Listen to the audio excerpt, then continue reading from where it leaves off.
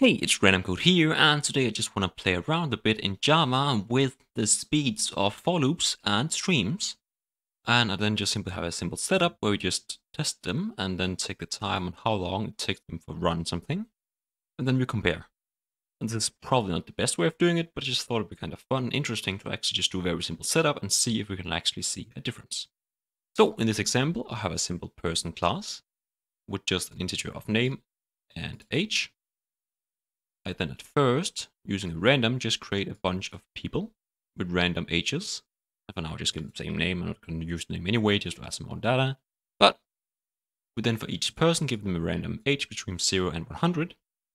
And then in each of our loops, either using a stream or using a for loop, we then go through each of them. And if the age is larger than 25, we then keep them in some kind of result set.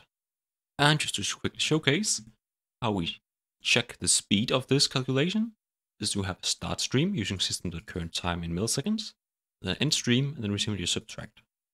And divide by 1000 to get the time in seconds. So simply just before and after running my stream, I take the time of the system, and I do the same using before and after my loop.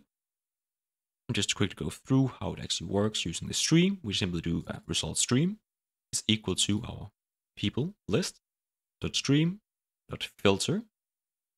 So we're doing a bit differently though between the for loop and the stream, because we're using the filter property and not just going through for each.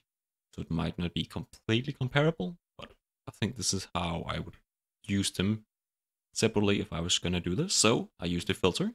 Then for each person, I simply check if the person has an age larger than 25, keep it in a new list. And then in my for loop, we're doing more or less the same thing. We just go through each person in our people list. I simply check if the person have an age of above 25, add this person to our result list.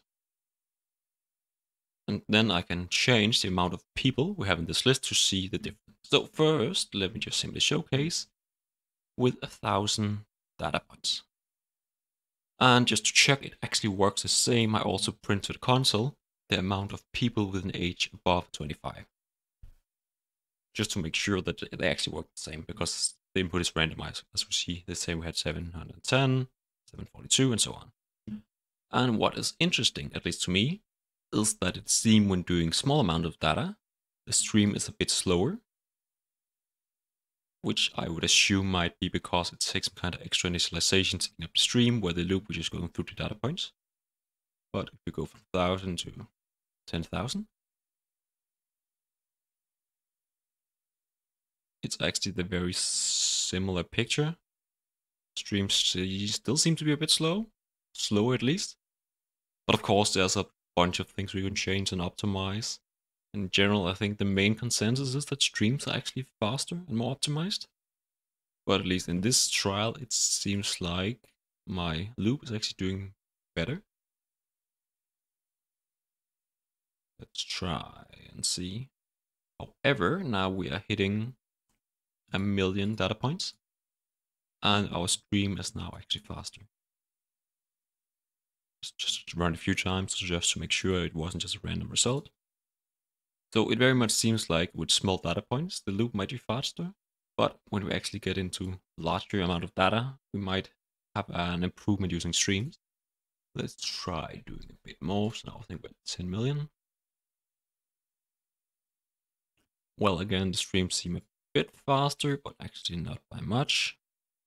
Well, by about maybe 10 or 20%. So that's, I don't know, I think that's kind of interesting that it seems like the simple for loop is faster with small amounts of data, but our stream might be faster with large amount of data.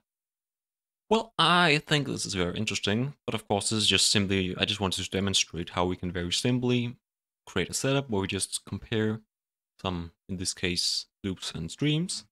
But in general, we would like to, if we do it more properly, we would do a bunch of runs and we would probably add them together to get some kind of average time.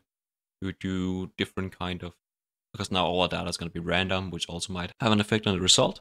But in general, I just thought this was a quite interesting little experiment. So if you enjoyed this quick little showcase of my loops versus streams, please leave a like and subscribe, and I wish you all a wonderful